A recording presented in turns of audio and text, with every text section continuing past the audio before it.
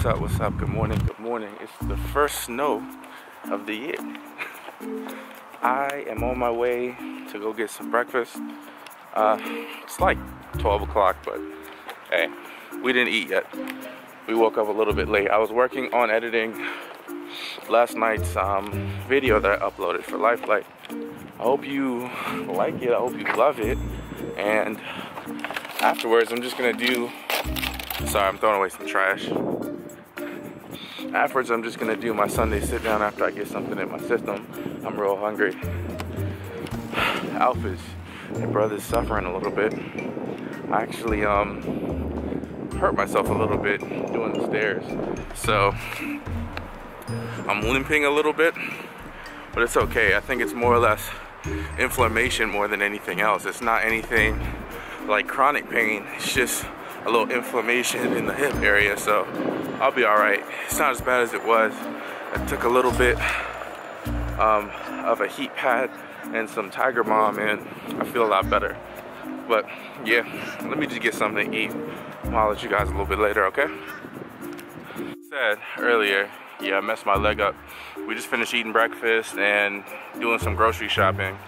So I'm gonna go in the house, do what I need to do, finish out my day, get some things done, and also I need to film the Sunday sit down vlog with y'all. I got some questions I need to answer. I'm only gonna answer a couple, but by the time you get this, I would have already done it.